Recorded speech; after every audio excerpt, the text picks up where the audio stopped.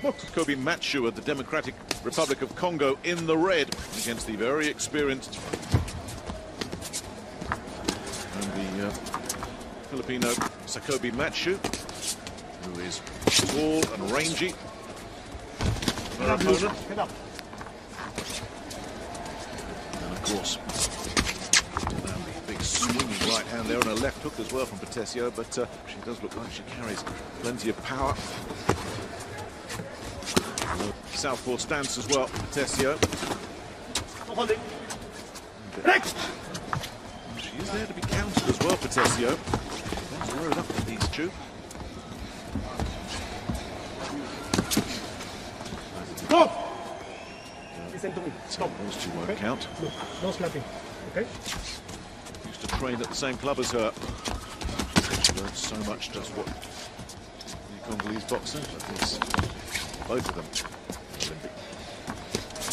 There's always the danger when you're boxing on the back foot that the perception in close rounds, they often get the nod with the judges.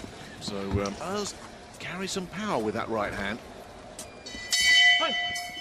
It was a close one. They say in boxing parlance it was a bit of a what you like round. Get the nod. All the 5 judges liked the work of NESTHY PETECIO. Trying to work behind that jab. There's a little bit more power behind it. Slipping those shots. And play on the line a little bit. Everything was landing clean, but there was plenty. She switched the body. Again, Kobe Matsu just a little bit out of range. Way through this second round. It's been a really good round. The woman who, as I said earlier, has boxed at a very, very high level indeed. Going between them here. And Kobe Matsu is not having a good second round.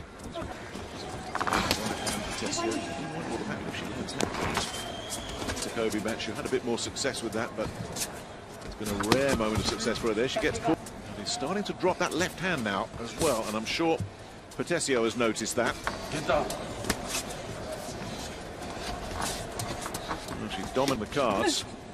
Give herself a very, very useful lead, but that has really got to do something special in this final 3 minutes against NESTHY. And she knows it. This is where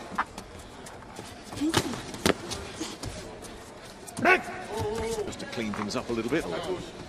Kobe Matsu in particular, just to clean things up a bit.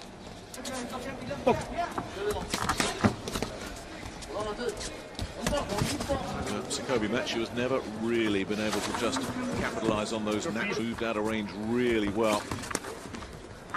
Particularly from that backhand, the right off, scoring with the left hand there as well. At the start of that exchange, opponent miss. And he's starting to look really comfortable in there. Wants to send out the big hooks, doesn't she? First time to the Asian Games 2018. She said just she is looking good. Tokyo 2020 as well. So Kobe Matsu is.